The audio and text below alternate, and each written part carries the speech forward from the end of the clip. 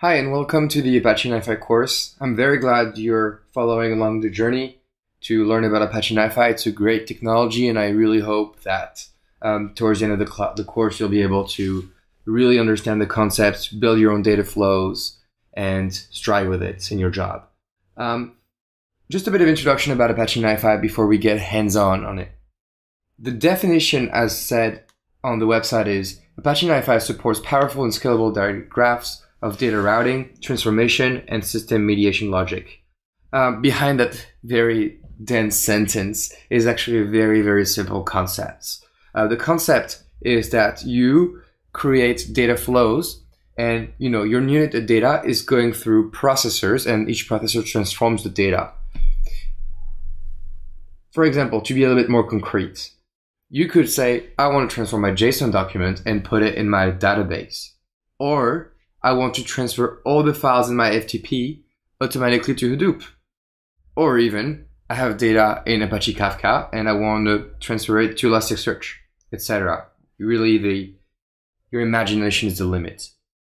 So to do this, it's a quick and easy drag and drop interface, and we'll see that. It's focused on the configuration of the processors, which is only what really matters to you.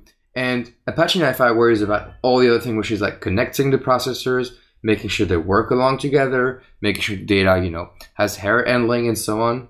The cool thing is that it can also be scaled to a cluster of machines. So if you need to increase your throughput, you can just add machines.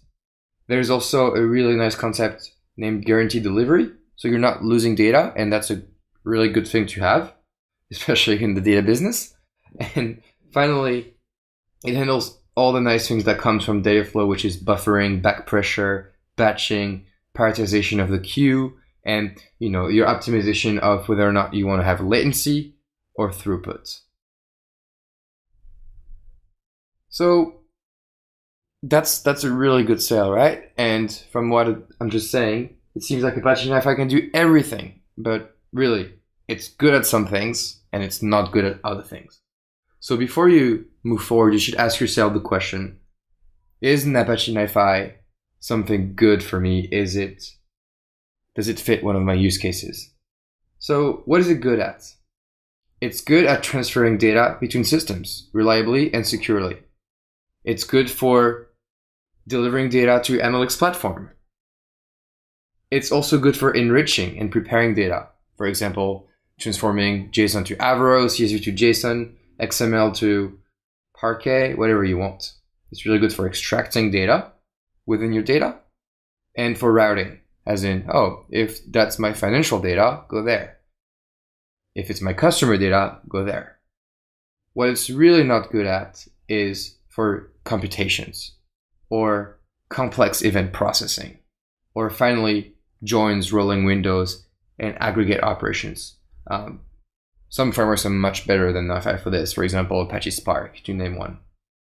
So really, if your flow is like, I want to move this data there, that's pretty much perfect for Apache NiFi. If it's, I want to move this data, maybe filter it, maybe enhance it a little bit, change the name field, do some transformation on it, perfect. But if your data is, I want to compute the average of this metric over the past 5 months, that's not for Apache NiFi. So I really hope that after these first introduction, you really have a good idea of what Apache NiFi is good at, what it does, and what it's used for. In the next lecture, I'll start introducing 3 concepts that are really important before we move on to the exercises.